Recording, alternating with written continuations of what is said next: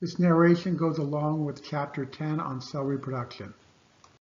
So to illustrate the process of cell division, they start by looking at a sea urchin. The sea urchin is a simple animal that reproduces sexually. So you have a fertilized egg that divides, and now you have 2 identical cells.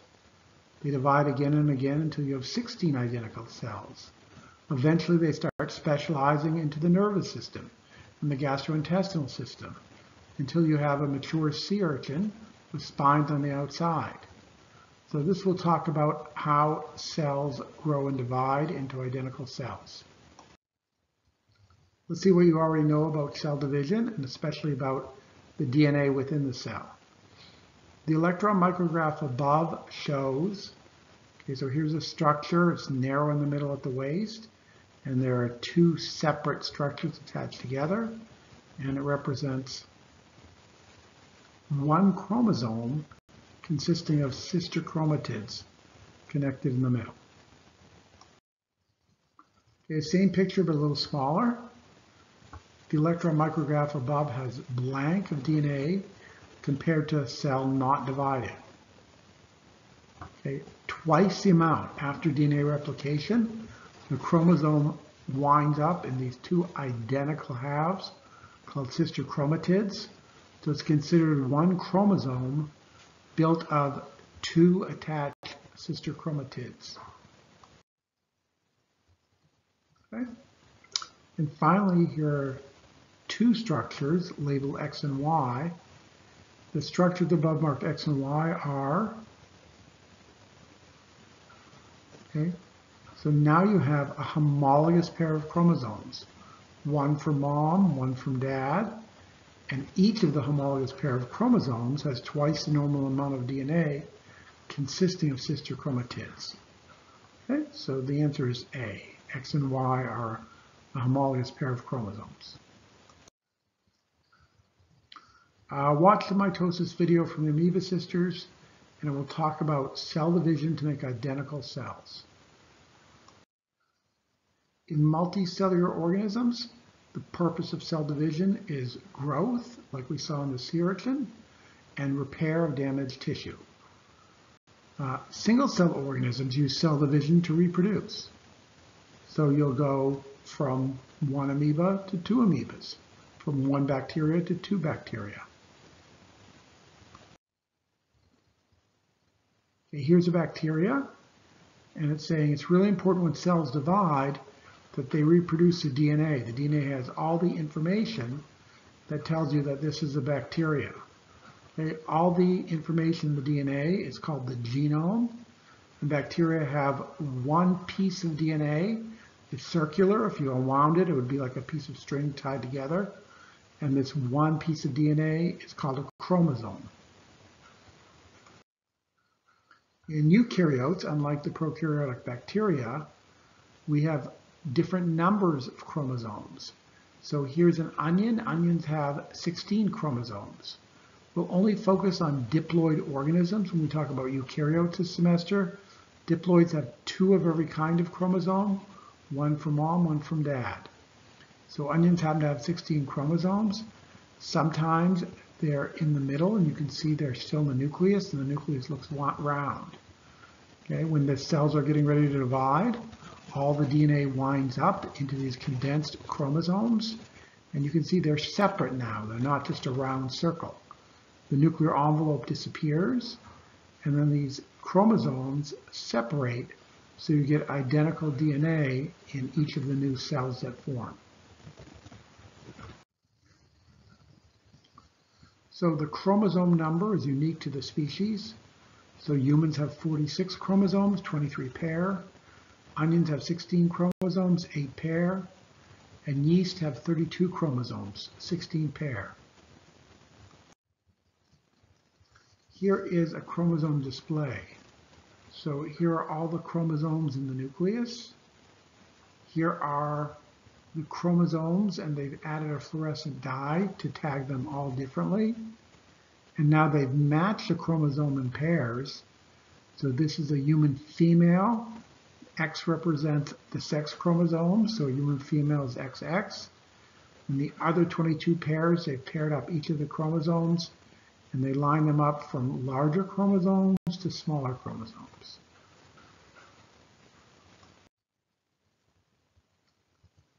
So our body cells have two matched sets of chromosomes and are called diploid.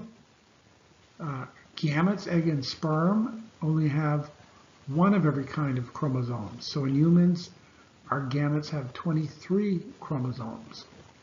And the gametes are haploid. Haploid means one, as opposed to diploid, which means two. When the chromosomes are displayed in a karyotype, they're displayed in these pairs called homologous pairs. Homologous pairs are the same size, they're the same shape. They contain genes coding for the same traits, but they're not identical because for every pair, one came from dad and one came from mom. So dad gave you a gene for eye color, but it may or may not be like mom's gene for eye color. Dad gave you a gene for growth hormone. It may be or may not be like mom's gene for growth hormone. Okay, DNA, if you stretched it out, it would be 3 meters long in every one of our cells. And so it's wrapped up really tightly within the nucleus. So here's DNA, and it's wrapped around a protein called a histone protein. And so here's coming out farther, you can see it looks like thread wrapped around spools. So that's the analogy people give. They say DNA is wrapped around histone proteins the same way thread in your sewing kit is wrapped around a spool. When you have DNA wrapped around these proteins, together they call it chromatin. And finally it gets wrapped up further until finally you see these duplicated chromosomes during mitosis. Okay, the cell cycle is a process of cell division going from one cell to two cells. 90% of the cell cycle is in what's called interphase. Interphase is broken up into gap 1, gap 2, and DNA synthesis. 10% of interphase is what's called the mitotic phase. It's the division of the DNA in the nucleus, and it's splitting up the cytoplasm within the cell. And this just emphasizes that by showing interphase in blue and then mitosis in red. So even though we'll focus on mitosis when the DNA is actively dividing in the nucleus, most of the time in cell division is in interphase. And interphase, the cell is very biochemically active, it's growing. So you wouldn't be able to divide without a stage in between where you're making more protein and making more DNA and making all the kind of things that cells need, replicating the organelles. S phase is for synthesis, that's when the DNA divides. And then the gap 2 is organelle reproduction and more protein synthesis. Okay, so biochemically, the interphase part of the cell cycle is very active, although you don't see changes going on in the nucleus. A lot of high school teachers like to emphasize mitosis because it's an easy thing to study. You can put slides under a microscope and see stuff going on in the nucleus. Okay? So cells in interphase, the nucleus is intact. Sometimes you can see a darker area within the nucleus called the nucleolus. That's where ribosomes are made. And then you can see the outside of the cell in plant cells. The boxy outside represents the cell wall. Okay? Once the DNA gets replicated, it starts winding up or condensing, and you start to see a lot of white in between. That's called prophase. And then protein rods called chromatids put it into the middle of the cell. Meta means middle, that's metaphase. And then the chromatids are separated, they're pulled apart by these rods during anaphase. Okay, so the different phases are labeled here. We'll refer to this nuclear division as mitosis, although your book also calls it karyokinesis. Mitosis is used more often. And then the second part, after the nuclear material divides, after the DNA divides, you get cytokinesis. So in animal cells, the cell just pinches in two, the nucleus reforms. Now you have two cells, both identical to the original cell. All right, so this goes through the phases of mitosis. And your book says prophase, prometaphase, metaphase, anaphase, telophase, and then cytokinesis. Okay, we will combine prophase and prometaphase. We'll call them both prophase. And then metaphase is the middle, anaphase is the most dramatic, and telophase is the last phase, and then cytokinesis comes after mitosis. Okay, so let's go through some of the things that happen in different phases. So in prophase, the nuclear envelope breaks down, the nucleolus disappears, and spindle fibers begin to form. Okay. In late prophase, what they call prometaphase, spindle fibers attach to the centromere, that's the narrow waist in the middle, that's holding the chromatids together, and there are special proteins on that region called kinetochore proteins. And protein rods attached to that because they're going to separate these two identical sister chromatids. In metaphase, meta means middle, the chromosomes line up in the middle. They're pushed and pulled there by the spindle fibers, by the microtubules that have attached to the centromere. And these structures at the end are called centrosomes. They look kind of like T's, and the microtubules organize themselves along the centrosomes. These blue structures are what are going to push and pull the chromosomes apart. Anaphase is a very short phase, but it's very dramatic. And in anaphase, the chromatids separate. And when the chromatids separate and move along these spindle fibers, now you've gone from one chromosome consisting of identical sister chromatids to two separate chromosomes. And finally, in telophase, the nuclear envelope reforms, and then the DNA unwinds, and now you have two nuclei. It's for an instant, but then the cytoplasm is going to split after mitosis and cytokinesis. So cytokinesis is showing in animal cells. It's a ring of proteins that forms a cleavage furrow, and then you split up the cytoplasm. So in other words, there'll be some mitochondria in both cells, some ER in both cells. The organelles will split between the two cells. Okay. In plant cells, because they have the cell wall, instead they form a flat cell plate between the two, and they split that way with a cell plate in between. All right, you can watch the process of mitosis in a very nice video for 6 minutes, and so this just focuses on mitosis. It doesn't go through all of cell division. Okay, what makes the cell cycle go? What makes cells divide? So there can be external triggers like release of growth hormone. There can be things that stop cells from dividing, like cell crowding.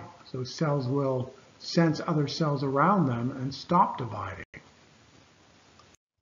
There are internal checkpoints to make sure everything's happening okay.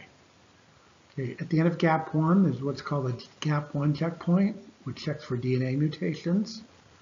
At the end of gap 2, there's a G2 checkpoint, which checks to make sure chromosome duplication happened okay.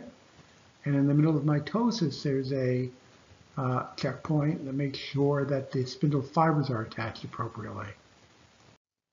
Okay, so at the G1 checkpoint, it's looking for things like growth factors. It's looking for cell size and protein reserves. It's looking for DNA damage. Okay, if it doesn't meet all those requirements, it won't let it enter S phase.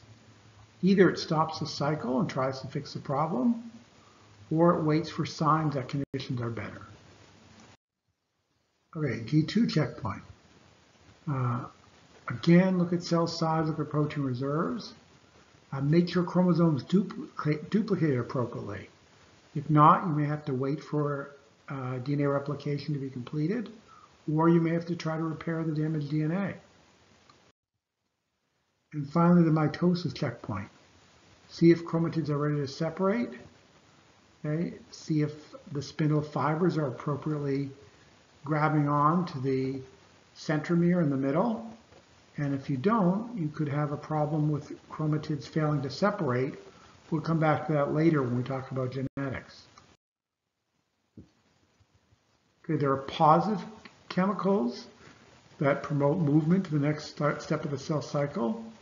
There are negative chemicals that say, hey, stop the cell cycle right now. And there's a compound called cyclin. And you can see where the word comes from. It's a cycle. The amount of cyclin increases. And you can see at different phases, it goes up and goes down. There are different kinds of cyclin. Some of them correspond perfectly to different phases. So this green cyclin, cyclin E, peaks right when you go from G1 phase to S phase. Cyclin A peaks right before S phase goes to G2. And then cyclin B peaks as you go from G2 into mitosis. So these are the proteins that are positive regulators to tell the cycle to go on to the next part. Okay, there are proteins called cyclin-dependent kinases that regulate the increase in cell division. These are enzymes, and when they're activated, they have phosphate groups attached. And so the phosphate groups attach phosphate groups to a target protein, and when the target protein has a phosphate group attached, it changes its shape, and it tells the cycle to advance. So we saw this in the cell communication lab, that it's pretty common for cells to send signals by adding phosphate groups to proteins which alter their shape, and that's what these cyclin-dependent kinase enzymes do. So the RB protein suppresses cell growth by binding this E2F factor. When E2F factor is bound, the gene is turned off. When phosphorylation occurs on the RB protein, these phosphate groups are added, the E2F protein is released, and protein synthesis occurs, and cell growth continues. Cancer is uncontrolled cell growth. So one of the reasons why people want to understand cell division is to understand how cancer happens. So cancer happens either with a DNA mutation that we're born with, or a DNA mutation that's caused by environmental damage, like being out in the sun too much or smoking too many cigarettes. In either case, when you get DNA damage, the protein that's built from that DNA is faulty, and then the tumor results from this faulty protein. You can look at the amoeba sisters and learn about the cell cycle and cancer. So P53 is a tumor suppressor protein, and it goes around looking for DNA damage. If it finds DNA damage, then it stops the cell cycle. It repairs the DNA or tries to repair the DNA and lets the cell cycle restart, or it tells the cell, you can't seem to fix it, go through apoptosis and kill yourself. The apoptosis is programmed cell death. Okay, sometimes the gene that codes for P53 itself is faulty, and in about half of all cancers, the P53 gene isn't working. So there's DNA damage, the P53 protein doesn't see it because the P53 gene has been damaged, and so the cell cycle continues even though there was DNA damage in that cell cycle, and those cells become cancerous. So that mutated P53 gene is not producing the correct protein, and that mutated protein now can't stop cell division. Okay, so even though this process has been known for over 100 years, it's still a very active area of study. So in terms of positive regulators, Wouldn't it be nice if you had a spinal cord injury and the doctor could just inject embryonic stem cells and inject the right factors that would program them to grow new nerve cells and reconnect your spinal cord? In terms of negative regulators, wouldn't it be nice if you had cancer and the doc could inject factors to stop those cancer cells from replicating? Okay, so as you can imagine, the process of mitosis didn't happen all at once, and prokaryotic cells like bacteria do division very differently. So one of the essential things about life is cells divide, and bacteria replicate the single circular chromosome. So now you have 2 chromosomes, and the cell simply pinches in 2, and you have 2 new cells. So bacteria cells reproduce by cell division, a process called binary fission. So if you look at table 10.3, it will talk about cell division in different kinds of organisms besides bacteria that do binary fission and besides animal cells that do mitosis like we discussed. And so an example of something that does mitosis a little differently is brewer's yeast, which we've looked at in lab.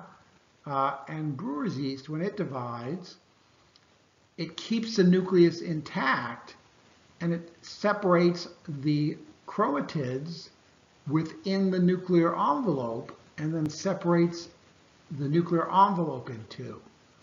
So there are organisms such as yeast that do mitosis, but in a different way than animal cells.